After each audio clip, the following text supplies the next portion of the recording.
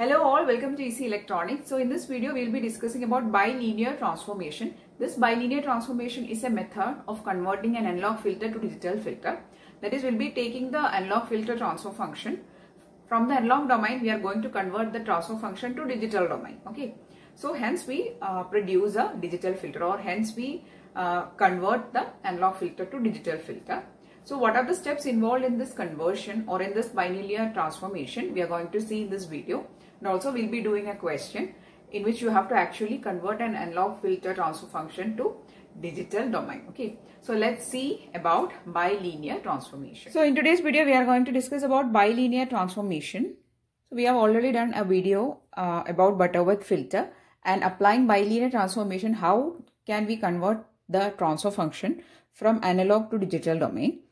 But in this video we are going to see what we are actually doing in bilinear transformation. So the bilinear transformation and also impulse invariance, these are the two most commonly used methods we apply to convert a transfer function in analog domain to digital domain. So if a transfer function is given in analog domain, most commonly it will be in H of S form or in the Fourier domain form. Okay. So the transfer function. So if a transfer function is in the analog domain, then most commonly it will be in the Laplace transform form, or in the Laplace domain it will be, if it is an analog transfer function. So we have to convert this transfer function to digital domain, or to that of a, that is, we have to convert the transfer function to a digital filters transfer function. And for digital filter, we commonly represent the transfer functions in Z domain. Okay. So this conversion we are actually doing in bilinear transformation. Also in the impulse invariance method. We have already done a video on impulse invariance method. So here in bilinear transformation, here also we are going to convert from analog. So this is analog. From analog to digital. So we are actually converting an analog filter to digital filter. So we are transforming the analog transfer function to digital transfer function from H of S to H of Z. So how this conversion is done in bilinear transformation, let's see. So your transfer function will be given in H of S form. So you have to convert to H of Z, right? So how we do this conversion in bilinear transformation is by substituting S as, or we are going to replace S terms, all the S terms with 2 by T into 1 minus Z inverse by 1 plus Z inverse. So wherever you are going to see an S term, you are going to replace that S terms with 2 by T, 1 minus Z inverse by 1 plus Z inverse. So all the S will be replaced with Z terms. Okay, so hence we are doing the conversion.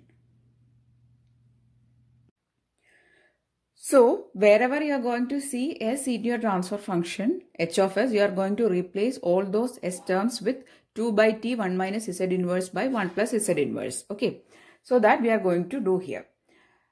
So now let's do this question by applying bilinear transformation. The question is, apply bilinear transformation to H of S equal to 2 by S plus 1 into S plus 2 with T equal to 1 second. Okay, so first I am going to write down the transfer function once again. H of S equal to 2 by S plus 1 into S plus 2, and I am going to rewrite, or I am going to replace S with 2 by T, 1 minus Z inverse by 1 plus Z inverse. Okay, so this is actually a very simple method. If you have the analog transfer function, then it is very easy to do.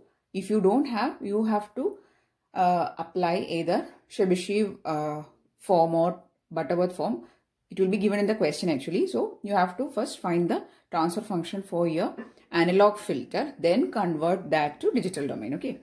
So if it is given directly like this, then it is very easy. You just have to apply the conversion S to, so the conversion is S converted to 2 by T, 1 minus Z inverse by 1 plus Z inverse. Okay. So here T is equal to 1. So it is 2 by 1 or 2. Now I am going to apply this here. h of z will be, now it is in z domain. All the s terms are getting converted. Okay. So h of z will be equal to 2 into, here I am going to substitute as this, 2 into 1 minus z inverse by 1 plus z inverse plus 1 into, here again the second term, 2 into 1 minus z inverse by 1 plus z inverse, then plus 2. So these are your two terms. So we have just substituted s as 1 minus z inverse by 1 plus z inverse. Sorry, 2 by t 1 minus z inverse by 1 plus z inverse. Since here t is 1, we are not writing it. If t is some other value, you have to put 2 by t value, whatever it is, you have to put that here. Okay. Then 1 minus z inverse by 1 plus z inverse.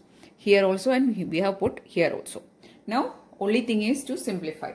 So while simplifying, that is cross multiplying and simplifying, you will be getting the term as 2 into 1 plus z inverse square by 3 minus z raised to minus 1, that is z inverse, into 4. So you can cancel this 2 and 4. There will be a 2 in the denominator. You can take this 2 inside. It will be 6 minus 2z inverse. Okay, 2z inverse. And you can now divide the numerator and denominator by 1 by 6.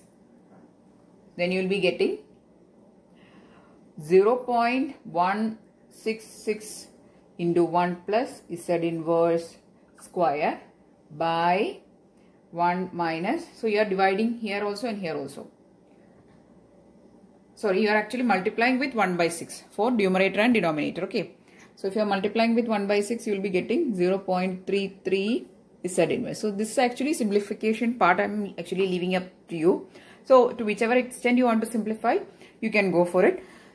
If you want to stop till here, or if you would like to stop it till here, then it's all fine. You will be getting more than half marks, more than 80% of mark you will be getting.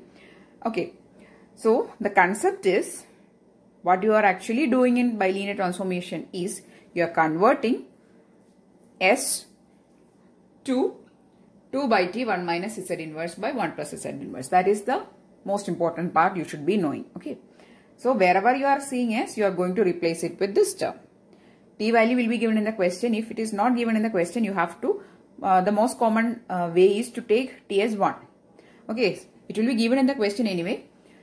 So I am telling it once again, bilinear transformation is actually a way of converting analog filter transfer function to digital filter transfer function. So we can convert from analog domain to digital domain.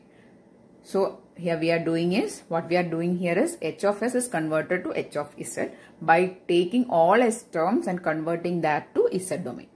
And the conversion we are applying here is this. So I'm really hoping that you understood the concept of bilinear transformation, why it is being done and what is being done in that. Also, we have done a video on impulse invariance method. In DSP, we are studying these two most common way of conversion of analog filters to digital filters. Okay. So if you understood bilinear transformation, please do give it a thumbs up and also do share it with your friends. And if you want more videos, please do subscribe to the channel. Thanks for watching and keep on watching.